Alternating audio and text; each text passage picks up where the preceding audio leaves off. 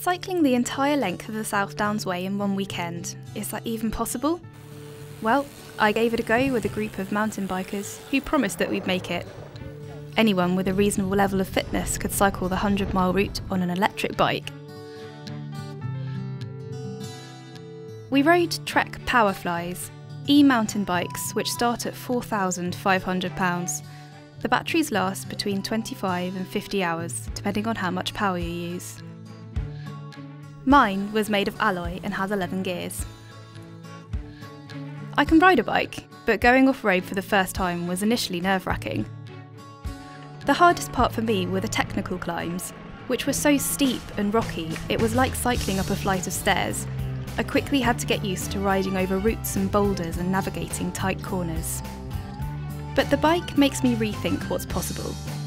Up the many hills along the way, I put it into turbo mode, the full power setting, and it did all the hard work for you. That said, I learned that if you stop pedalling, you'll come to a grinding halt, which makes it hard to start uphill again. At the top of every climb, you're rewarded with the most incredible views of the rolling Sussex countryside. The South Downs is a completely unspoiled pocket of England.